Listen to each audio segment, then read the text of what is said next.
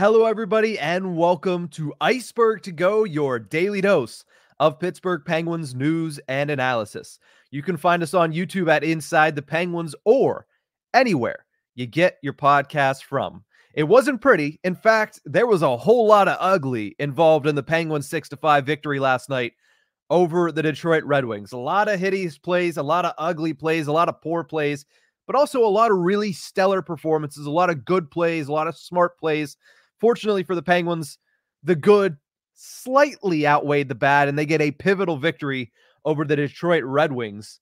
But I think the prime example of last night's game, if you wanted to whittle it down to two players and their performance kind of telling the story of the entire game, it's Erik Karlsson and Chris Letang. The Penguins, two, you could say, Hall of Fame defenders. I know Chris Letang's is going to be a little bit more of a conversation, but Erik Karlsson's a no-doubter. And those two were all over the map last night in good and bad ways. And I would say for those two, it was more bad than good. But at the end of the day, they got the job done. But let's go through it here, because even though the Penguins come away with the victory, and Penguins fans should be happy at the moment because they're in the playoffs, there's a lot of mistakes that came from last night's game that the Penguins need to eliminate in the next three to make sure they get into the playoffs. And once they do, they need to eliminate them to have any chance of getting out of the first round and trying to make a run out of this thing. Let's start with Chris Letang. He was all over the map last night, especially in the first and second periods. He settled it down a little bit in the third period, and I thought that he kind of faded into the back, which is exactly what you want when you're up 2 goals. You want defenders to just play their position and not make any mercurial plays. And that's what Letang did in the third period. But in the first and the second, especially in the first period, he was all over the map. Karlsson, on the other hand, was sort of the inverse of that. And it's surprising because you could look online, and I said it midway through the second period, Erik Karlsson was making a heck of a lot of defensive plays. He was playing responsible in his own zone. He was engaged. He was physical. He was making good stick checks. He was playing very good defensive hockey through the first 2 periods. But then he fell off a cliff. Inexplicably, he fell off a cliff with a 5-3 lead when he'd been playing great defensively the majority of the night. He fell off a cliff defensively. It made no sense to me, but that's exactly what happened. Erik Karlsson went back to being that 1% that you see on Jay Fresh hockey cards in the defensive end of the ice. So you look at these two and you say, all right, they both scored a goal.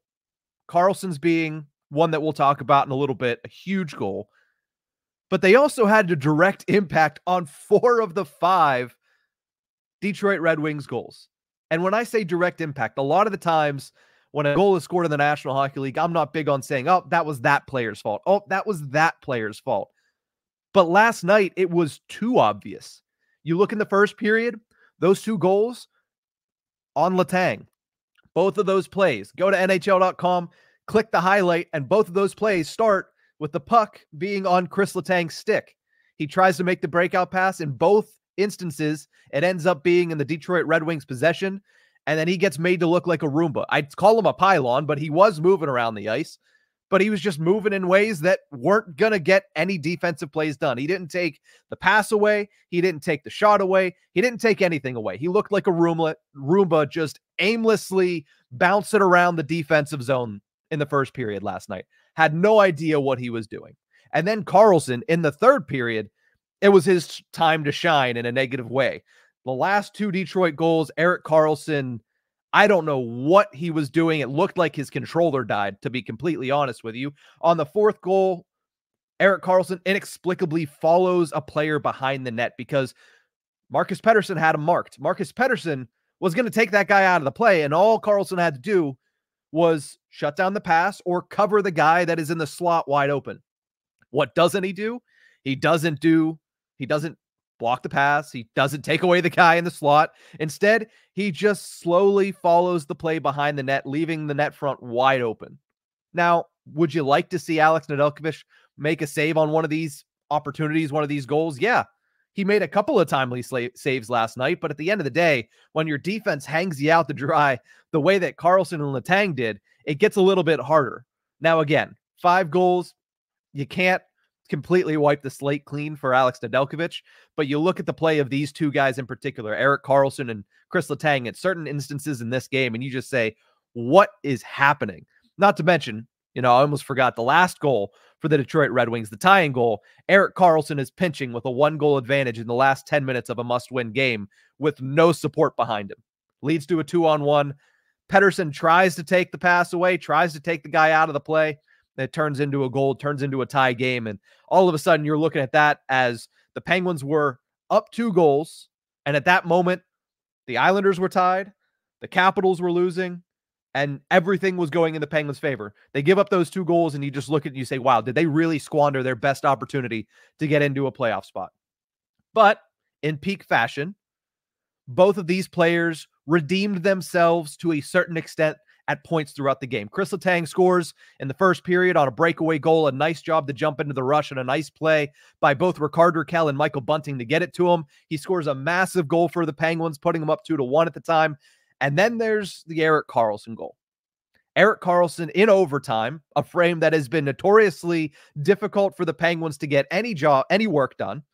He steps into a shot and absolutely lasers it past Alex Lyon, scores a massive goal, creates one of the best images of the season, and definitely scores what, as of now, will stand as the biggest goal of the season for the Pittsburgh Penguins. Now, of these two defensemen, I would say Karlsson had the better game. He made the bigger mistakes, but he had the better game in total. But at the end of the day, the Penguins need more from both of these guys. Not more in a sense of offense. I think both of them obviously contributed a goal last night in pivotal moments in a pivotal game, and that's great.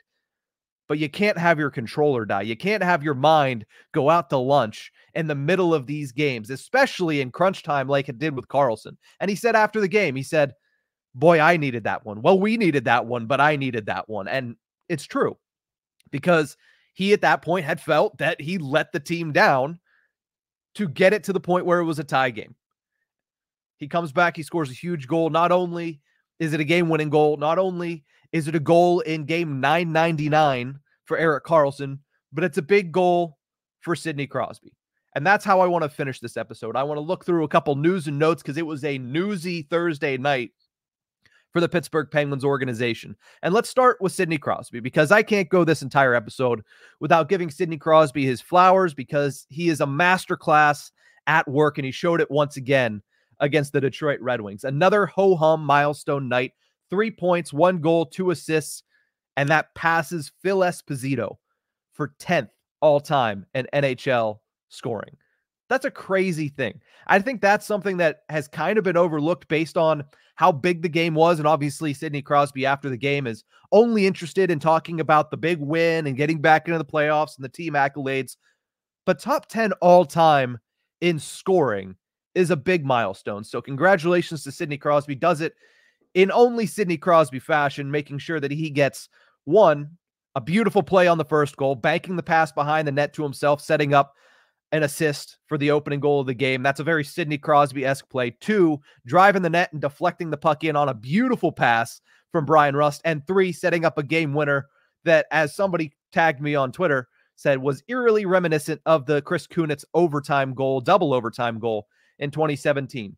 Yeah, the fact that it's a fluttering puck, the fact that it was a knuckle puck, and the fact that it was a huge goal at PPG Paints Arena in a similar area, 100%. But not only that, he notches his 1,000th assist. There are players that would be happy to get to 1,000 games played, just playing in those games. Crosby has 1,000 assists now in his NHL career, the 14th player in NHL history to do so. And behind all of this, all these career accolades, this big win, you look at what Crosby's done over the last 15 games, get the Penguins to this point. It's nothing short of phenomenal. 25 points, 9 goals, 16 assists in his last 15 games.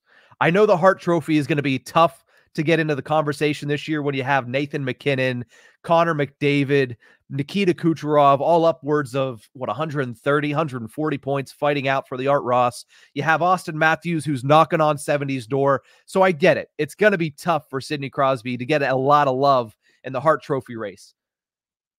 But damn if he isn't making it interesting. He's probably not going to finish anywhere close to the top of that, but I'm sure he steals a couple votes in the Hart Trophy race. A crazy season for Sidney Crosby, a masterclass at work, and he continues to just will the Penguins forward in their quest for a playoff spot this season. Also want to mention Jeff Carter. I don't have a graphic for Jeff Carter because I forgot to, and that might be the reason that I'm talking about him. His goal might get lost in the shuffle, but that is a huge goal for the Penguins. And I said it on Wednesday's episode of Ice-Burgh To Go. If you listened to it, you knew exactly what I'm talking about. I said at some point in these last 4 games, the Penguins are going to need somebody in their bottom 6 to step up and score a huge goal. Reminiscent of 2015, whenever Brandon Sutter had to score 2 goals in the season finale to push the Penguins into the playoffs, Jeff Carter scored a similar type goal, a similar timed goal on Thursday night. Huge shorthanded tally that at that point should have been the dagger. If not for, as we go back to the beginning of this episode, if not for Erik Karlsson just mentally turning his controller off, that should have been the dagger in the Detroit Red Wings' hopes last night. It wasn't. They came back. It turned into an entirely different story with Erik Karlsson walking away with that huge goal and that huge moment. But Jeff Carter deserves some flowers for that because that was a stellar play, heads-up play, a veteran play, and a play in which I saw a lot of people say online last night, looked like the post-trade deadline Jeff Carter, that post-trade back in 2021 Jeff Carter, who scored, I think it was 7 goals in 9 games, or 9 goals in 13 games, or whatever it was. The Jeff Carter that scored 4 goals against the Buffalo Sabres in 2021. That's what he looked like last night, and that was a huge goal for Carter, for the Penguins, and it does not need to go, or it should not go, unrecognized, and that's why I wanted to bring it up. Another little piece of news and notes before we talk about the playoff picture, where the Penguins stand, how important that win was last night, and how they stand and fare as far as tiebreakers. I do want to mention a couple Penguins prospects who had a couple of big things happen to him yesterday. Tristan Brose, let's start with him. University of Denver. He is the 2nd-round pick of the Penguins back in 2021. He scores an overtime game winner for the University of Denver to send him to the national championship. His 2nd overtime goal of the NCAA tournament. Huge for him. He has 40 points in 42 games this season, not under contract with the Penguins, but under control with the Penguins, as he was their 2nd-round pick, like I mentioned. So interesting to see after this season how the Penguins address Tristan Brose. He started at the University of Minnesota. He went to this tournament, didn't fare too well in his freshman season. Now in his junior season, I believe, he goes out there and scores a massive goal to knock out Boston University and prospected #1 overall pick Macklin Celebrini and that crazy team of Terriers. So a huge night for Tristan Brose, Penguins prospect, and also a nice day for Taylor Gauthier, goaltender of the Wheeling Nailers, named to the All-ECHL first team. Gauthier has a 24-16-2 record with the Wheeling Nailers this season, a .923 save percentage, 2.23 goals against average, and 4 shutouts. I'm not saying anything about Taylor Gauthier being the next big goaltender for the Penguins because he's doing this in the ECHL. But being one of the best goalies in the ECHL just adds him to the long list of Penguins goaltending prospects that are starting to impress and starting to take their name to the next level and be the strength of the Penguins organization. Penguins have a really good goaltender in Gauthier in the ECHL. They have a really good young goaltender in Yoel Blomqvist at the AHL level. He's tearing it up. They're going to the playoffs. And let's not forget about Sergei Murashev over in Russia, who's having a really, really stellar season, making it 3 really, really good prospects for the Penguins at the goaltending position. So good night for Brose, good night for Taylor Gauthier, and also might as well give out a shout out to the 1st-round pick from last year, Braden Yeager, as the Moose Jaw Warriors advance to the 2nd round of the WHL playoffs, which I believe begins this weekend. So keep an eye on the Moose Jaw Warriors and Braden Yeager, who had a couple of big goals for them in round #1. Let's talk, before we go, about the playoffs. Playoffs? Yeah, the playoffs. We're in the last week of the NHL regular season. It's hectic. It's close. It's going to come down to the wire. You look at where the Penguins stand. As of right now, they sit in a playoff position for just the 2nd time since November 14th. The first time was last weekend when they won over the Tampa Bay Lightning. That was taken away from them on Sunday, the following day, when the Detroit Red Wings won and kicked them right back out. But as of right now, they sit in a playoff position, that second wild card spot with 3 games remaining. The Penguins currently have a 1-point lead on Washington, Detroit, and Philadelphia. They are 3 points behind the New York Islanders for Metro third, with a massive matchup with them coming up next Wednesday. If they can pull 1 more point closer, that matchup could potentially be for that Metropolitan third place position. And you look at the tiebreakers, and that's what's going to get interesting here, especially with 3 teams tied at, I believe, 83 points. The Penguins right ahead of them at 84 points, and the New York Islanders at 87 points. The Penguins have clinched the tiebreaker, which is regulation wins over the New York Islanders. So they have a tiebreaker over the Islanders. They're up 2 regulation wins on the Washington Capitals with 3 games to go. They've clinched with last night. They clinched the regulation wins tiebreaker over the Detroit Red Wings, and they're up 2 regulation wins on Philadelphia with 2 games remaining in the Flyers schedule. Everybody else has 3. So for the Flyers, the Penguins either need to win 1 more in regulation to take that tiebreaker, or the Flyers just simply need to either win in overtime or lose in general, one of those 2 games, and the Penguins get the tiebreakers. And I know that's not the end-all be-all. At the end of the day, standings points is much more important. But with 4 teams separated by 1 point, these tiebreakers might come in handy. And the Penguins have it clinched over 2 of those teams. They're very close to having it clinched over the Philadelphia Flyers, and they have an advantage over the Washington Capitals. That's a good spot to be in, especially with the 3 games that the Penguins have left being 3 very difficult games. But then again, same could be said for the Washington Capitals. They have the Tampa Bay Lightning and the Boston Bruins over the weekend. The Penguins have the Boston Bruins and then the Nashville Predators. All of these teams are playing in pretty big games over the next couple of days to determine who gets into the Stanley Cup playoffs. Penguins right now sitting in pole position, which, as I said last night, it's always better when it's a close race like this to be looking from the inside out than the other way around. Penguins, they have the fate of the season back in their hands. We'll see what they end up doing with it. They had it last year in a similar situation. We'll see if they can get the job done in 2024. But that's going to do it for this episode of Ice-Burgh To Go. Thank you guys so much for tuning in. It's been a hectic week. It's been a wild week, and it's only going to get crazier as the regular season comes to an end. But you can find us on YouTube at Inside the Penguins or anywhere you get your podcast from. We'll see you next time.